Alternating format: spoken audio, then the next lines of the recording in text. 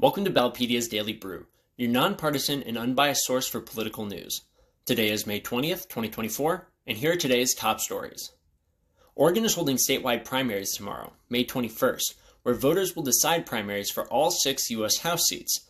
3 statewide executive offices, Attorney General, Secretary of State, and Treasurer are also on the primary ballot, with contested races in both parties.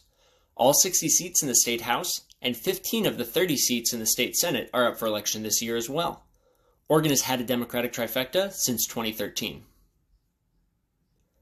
So far in 2024, 106 statewide ballot measures have been certified across 35 states, which is on par with the average number certified at this point in recent even-numbered years.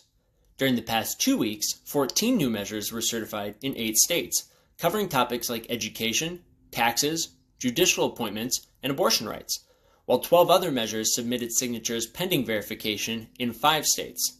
With more signature deadlines approaching, the total number of certified 2024 ballot measures is projected to reach 165 measures by the end of this year.